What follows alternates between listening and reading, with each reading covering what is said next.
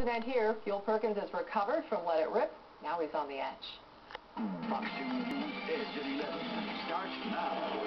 Marabel felt she was alone, but she was not alone. God's presence was with her. Her only neighbors, vacant homes and gunfire. Tonight, Marabel is finally at rest. It was a story that touched our hearts. An elderly woman, scared and alone, hoping for help. And thanks to you, we tried.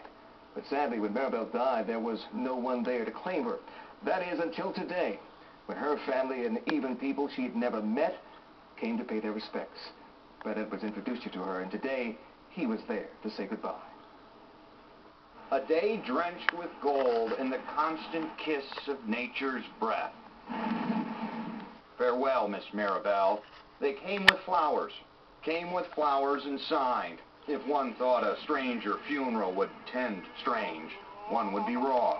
It was said a few moments before the service that this is the most important woman that I never knew. I believe none of you knew her. This story began with a news report. You're my only salvation.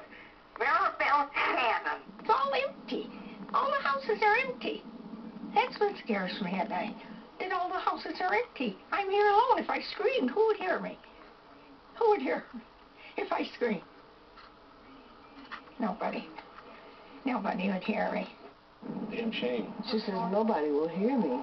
Who will hear me? Who will hear me? She touched my heart in so many different ways. I had to ask my husband to give me permission to weep. I wept for her. The never-married only child rejected offers to move. Shackled in her prison of fear, she died in her brick house on a blown-up street, shipped to the morgue and stored, no next of kin, for nearly 5 months.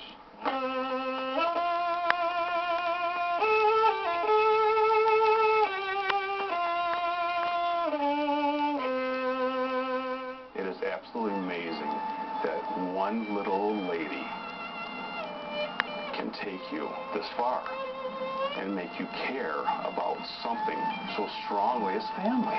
Our story reached the chorus here, and the child of an elderly cousin in Florida. It wasn't here, didn't know her anymore, but added a piece to Marabel's story. Marabel was Jewish and had a place, a plot, joined in earth with her parents. Serenaded by Christopher Burton. He saw the story, drove the street, and wanted to play on this day. Why? He speaks in string.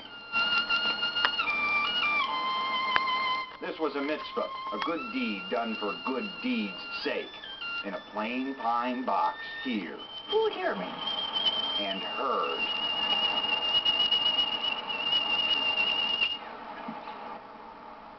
Brad Edwards, Fox 2.